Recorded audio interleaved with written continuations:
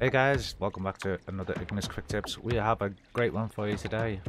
If you've ever been searching through a lot of your samples and you've been searching and you've been putting different types of sounds on and you suddenly wondered, actually, no, the first sound sounds better, and you've been like, which one is it in the list? There is a great way to know exactly which sounds that you've had in place. All you need to do, you need to pull up the sound management window. You're going to right click on the folder over here and then you can see exactly every one that you used. So the new one is always going to go on top, so if you're looking for the first one, it's always going to be the one at the bottom. You can go right back to where you started.